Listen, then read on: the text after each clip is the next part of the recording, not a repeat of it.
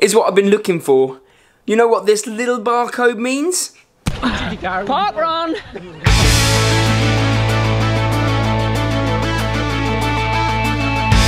It's back! One of the most inspiring, community-orientated, humbling and social events that us as runners can do. PARKRUN is a free, weekly timed 5k run in parks up and down the UK and across the world. It caters for all levels of runner, all ages, humans and doggos, and it is powered by volunteers, legends who give up their own time or run to marshal, scan or time.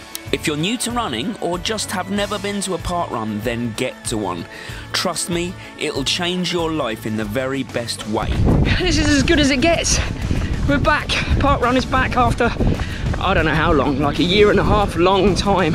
And this is the first one and actually our last one as well, because next week we have Thailand, so we're just making the most of it and catching up with friends as well. We're halfway round. Yay. Having a good time. Really good. Whew.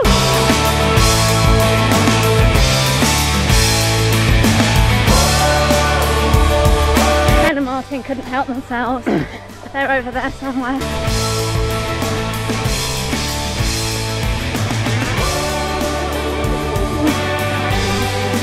How good is that? Pocket rocket. What a spirit. I've just seen old friend as well, just up ahead, Jimmy Shep. I'm going to have to look round. I forgot to turn my watch on. Oh, I did too, don't worry about it. No, I need 20 metres. Ah, this is it. Well done, gang. The first parkrun back. 70 weeks. And is it 70 weeks? And our last parkrun in the UK. No, it's our first run in the UK. Yeah, first run in the UK, last run in the UK. Don't fall over now, babe. Woo woo! I need to do an extra thing. There's Laura.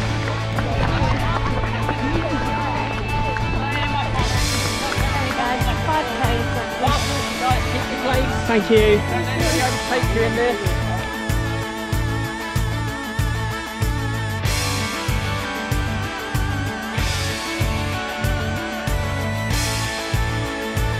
How'd you get on? Yeah, good. Yeah? Good. I got a few bits. No way! What'd you get? 21 something. Amazing! I had to do it. Really well done, that's awesome. There's Brett making up the last 200 metres. Have you now done 5k? Yes. The nightmare of not starting your watch at the start line. Oh God. Honestly, the sole purpose of this video is to share the joy that I think PARKRUN brings and to encourage you to get yourselves to one if you've never been.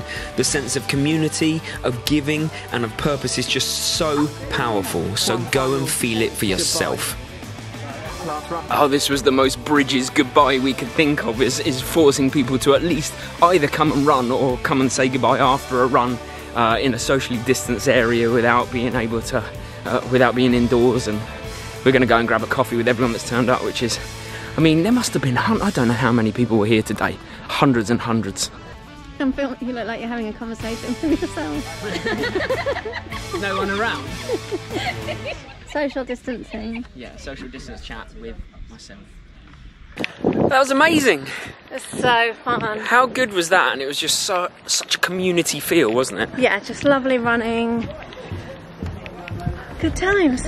I think things like that really reinvigorate your love for kind of why we're in running. Yeah. Because a lot of runs hurt, a lot of runs are solitary or just us, and then you get out and then you see, I mean, there must have been 500-600 people, I don't know. And the kids and the dogs and the parents and everybody running, just being out there doing it together to start the weekend. It's just so encouraging. Yeah.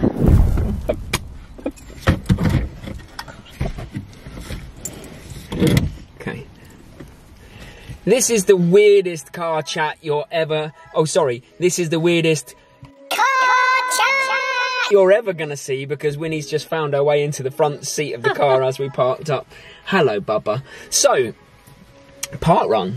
It was so good. Wasn't it? It's just such a community vibe, and like For me, it's the kids. Like, there was a kid with a 50 Parkrun t-shirt on who was absolutely smashing it. Amazing, and she couldn't have been more than 5 or 6 years old, do you reckon? Yeah, and she did it in under 30 minutes. Yeah, 28 minutes or something. It's just that sense of community that we've long been missing in running. The majority, you're right. Loads of doggos. The majority of our runs have been either solitary or just us, and there is a community aspect. And what's amazing about Parkrun is it is free.